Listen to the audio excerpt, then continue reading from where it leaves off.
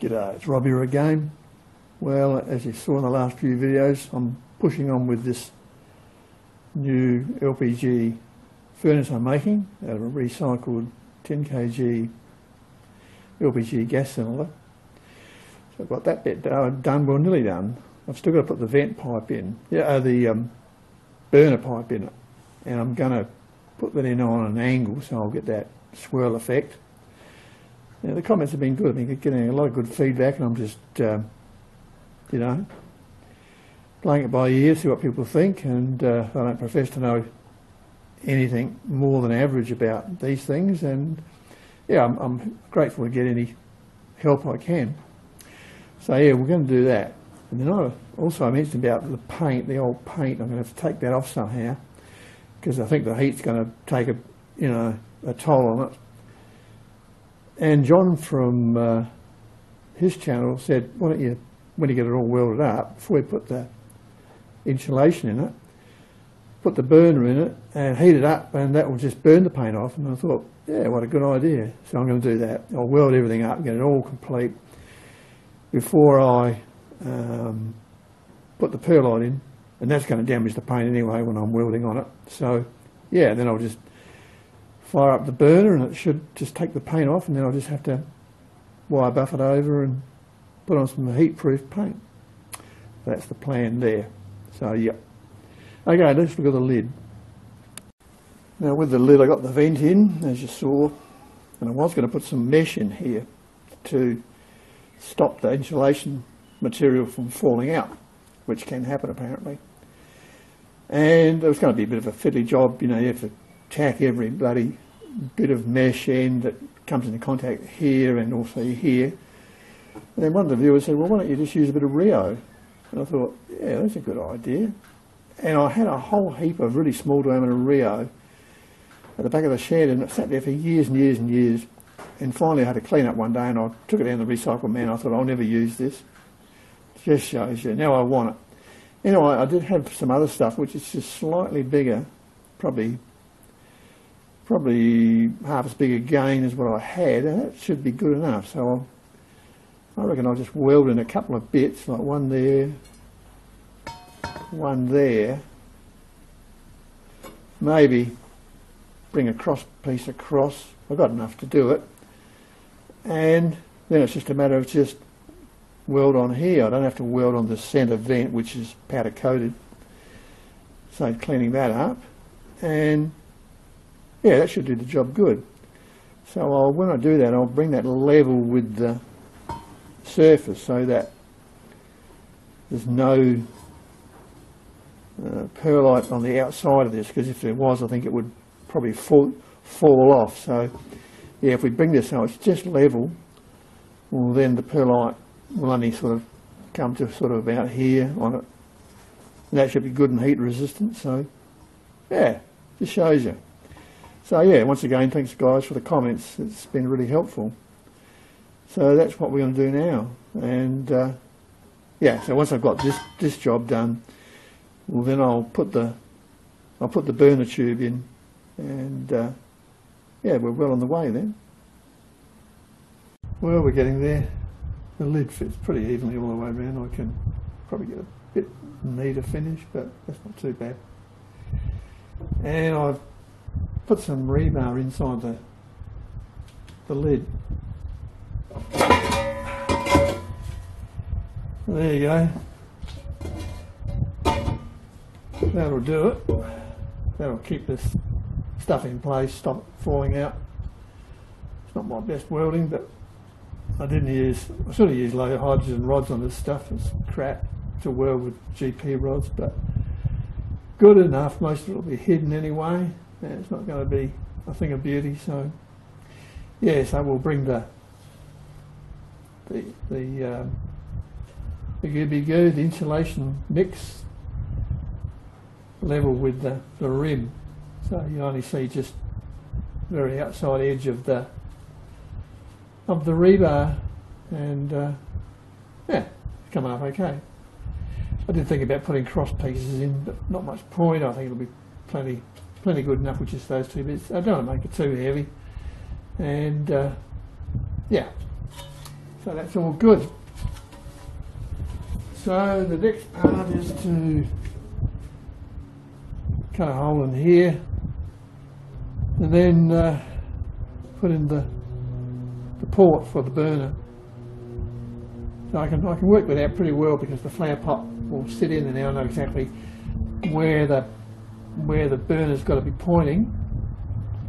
And yeah, I cut that, fit it, weld it up inside once again, and then it's a matter of put some hinges on a pin or something, pivot a pin for the lid. So we're getting on with it. It's not a massive job. It's just time consuming, you know. And we're making it out of junk, so it's not exactly high class metal or anything. So yeah. Anyway, we're getting there.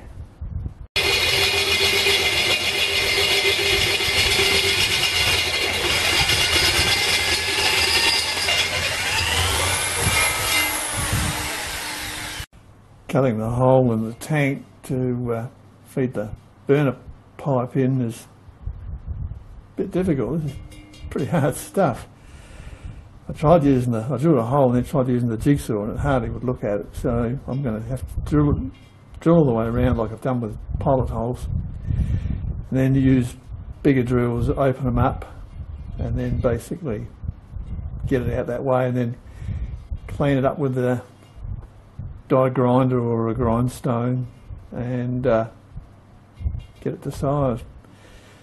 But yeah, it won't go on the drill press, it's too big, and so I just used my big old 2-speed drill on slow speed, and yeah, it went through okay. So now we'll just open them up.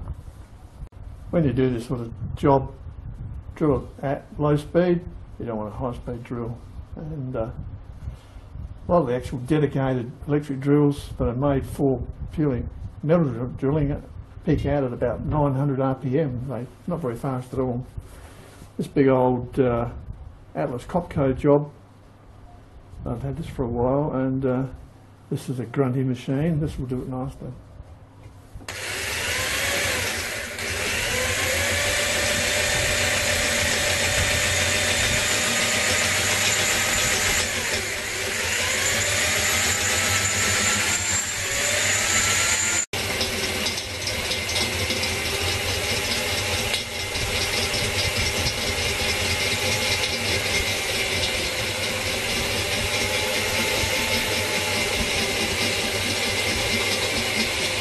Well, we're nearly there.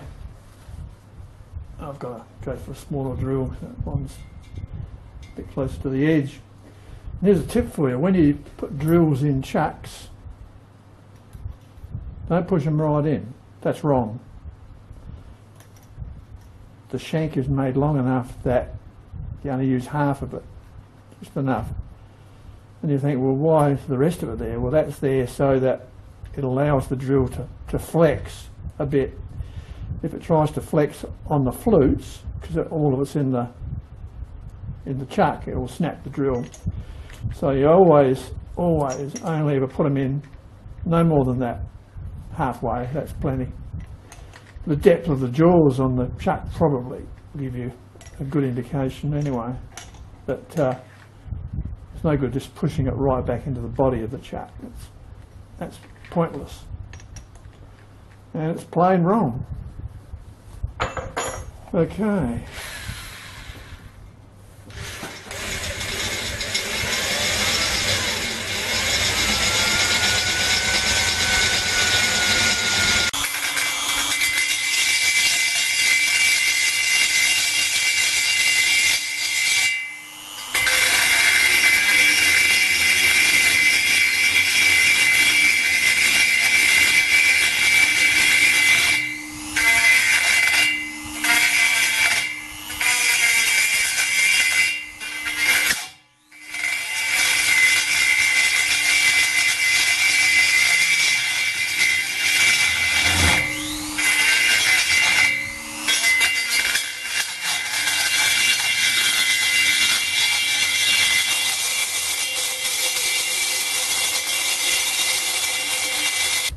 That's catching. I think I might use the cut-off disc on it, just friction discs. Don't want to go bending my burr or damaging my grinder. So yeah, well, then I'll use a hacksaw on it. Yep.